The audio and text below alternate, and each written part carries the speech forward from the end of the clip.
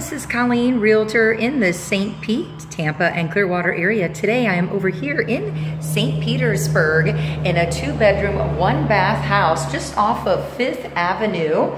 Now this was built in 1953. It is kind of a smaller home, but this would be great for a nice starter home for someone. If you're a first-time home buyer, definitely call me and we can see what we can get for you. You can see the kitchen has been updated, so it's a nice area here. We've got a little sitting area here as well.